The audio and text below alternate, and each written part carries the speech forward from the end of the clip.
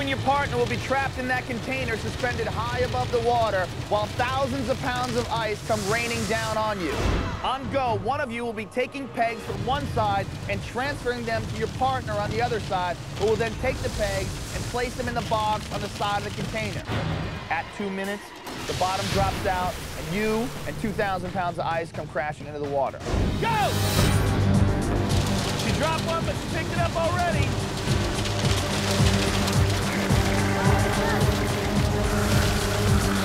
That ice has got to be hurting right now. Wow, they're making good time. No.